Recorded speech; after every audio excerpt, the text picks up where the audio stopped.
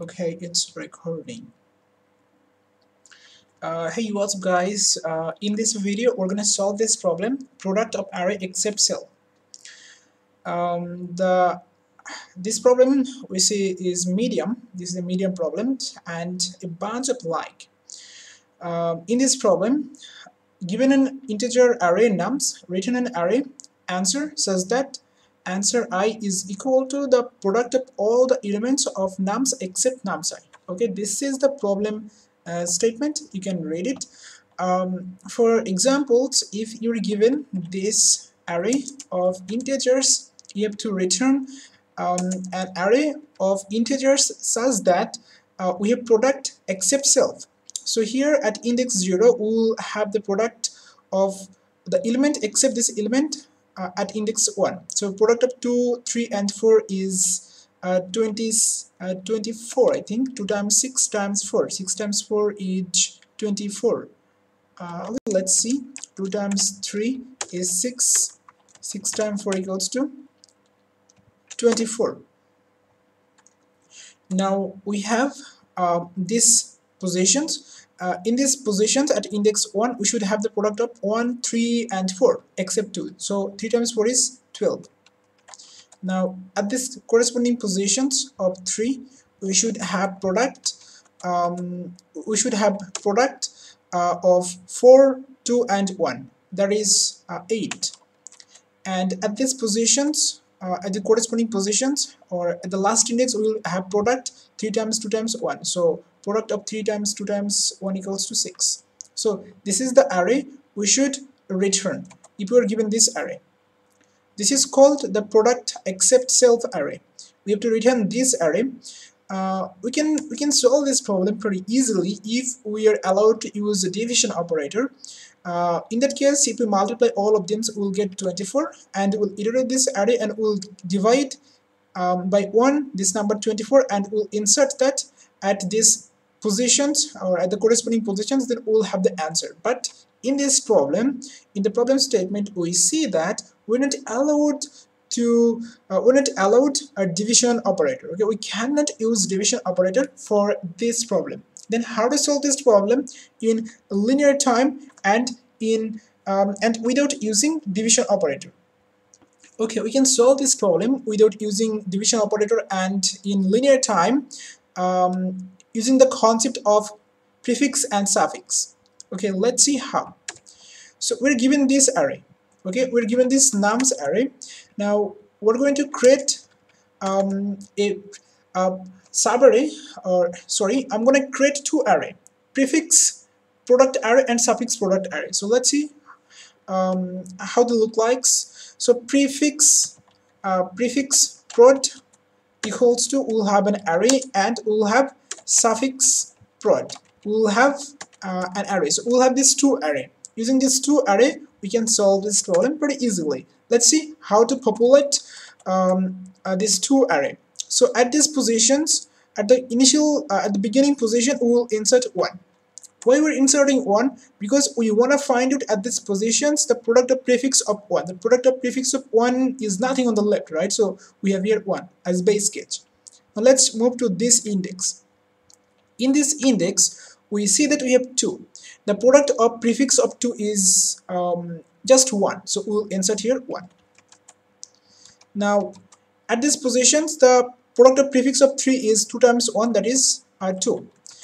And here at this time, here at this point, product of the prefix product of 4 is 3 times 2 times 1, that is 6.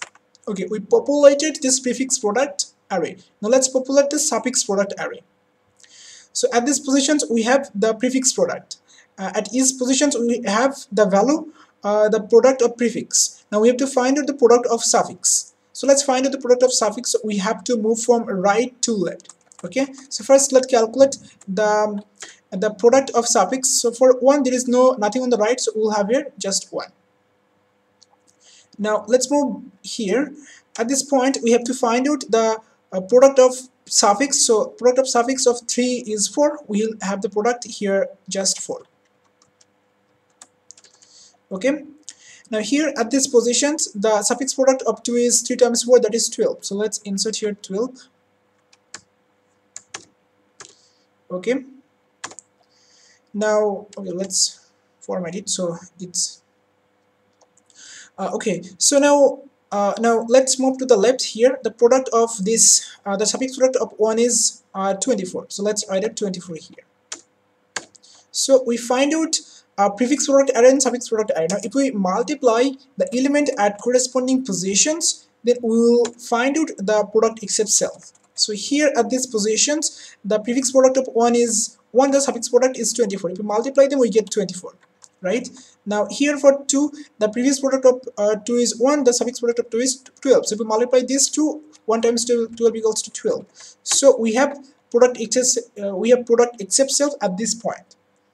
So here here we have 2 and 4. Okay, if we multiply these two, then we will get 8, and here if we multiply 1 and 6, then we will get 6. So this is the product except self array. This is how we can solve this problem. Here, instead of creating two array, we can just use a variable to keep track the suffix product, or also we can use the suffix product array only. We can keep track the prefix product array, or vice versa.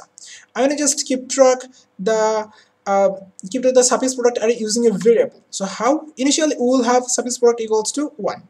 Okay, and when you move to the left, we'll multiply this suffix product with the last element. So the suffix product of 4, suffix product of 4 is 1, right? So we have here 1. The suffix product of 3 is 4. So 4 times 1 equals to 4. And for 2, suffix product of 2 is 3 times 4, 12. And we'll be calculating something like this. And then we'll find out our answer, and we'll multiply at each corresponding position. So we'll calculate suffix product using this variable. Or we can use simply 2 array to solve this problem. And the answer will store in this array prefix product array, or we can create another array, another separate array, but we can use this prefix product array to store the answer. This is my intuition. This is my intuition of this problem. Now let's code up this problem. Before that, let me analyze the time and space complexity. We are creating an array of size n. So the time complexity should be bigger of 2n. Will traverse twice, so the time complexity would be bigger of 2n, and that's equivalent to bigger of n. And the space complexity also O of n, because we are creating an array, prefix product array. Okay, so that the time complexity is O of n, and the space complexity is also O of n. Now let's code up this problem. Okay, first let's create the prefix product array. So int the prefix product equals to new. In the size of this array is the size of the given array, right? The same size. Now we have to insert at the first position. We have to insert 1. That's because here we have at the beginning the prefix product of 1 is on the left we have nothing, right? So that's why as the base case we use here 1. Now let's iterate from the index 1 while I is less than nums dot length and I plus plus. Right inside here, let's calculate the prefix product for each index, right? At index 1 we have to calculate the prefix product. So how we can find out that? So here we have 1, and initially we will have 1 in this array here. Okay, so this is our base case. Now we are iterating from this position from this value to the end, right? So here we have 2, and in here we have 1. So the prefix product of 2 is 1, right? So we'll multiply these two values, 1 and 1. So we will have here 1. Then let's move forward. Here we have 3. If we multiply 2 and 1, we will have here 2, and 2 is the prefix product of 3. Then here we will multiply this 3 and 2, so we will have the prefix product 6. So this is how we can calculate it. This is kind of a dynamic programming, we can say. Okay, let's calculate this. So we have to move one step back. So I minus 1 from our original array, and one step back in our prefix product array. I hope you're understanding. Now let's create here, we can create another array to calculate the suffix product. Instead, we can just use a variable for suffix product. So int suffix product equals to 1, because at the beginning, at the first time we have nothing on the right, so as the base case we have 1. as and that's what we are doing right here as well. Okay, now here let's run a loop for int I equals to, we're iterating from right to left, right? Since we are keep tracking the surface product, so we have to move right to left. So int I equals to nums dot length minus 1, and while I is greater than or equals to 0, and I minus minus. So let's calculate, and we will store the product except self array in this array. Okay, we'll update this array prefix product. So let's use your prefix prod I equals to, we have to get the value from this from the index of this, from the corresponding index, that is 1. So we have to find out the prefix, the product except self for this element here, right? So we have the prefix product here and the suffix product in this variable suffix product. So suffix product.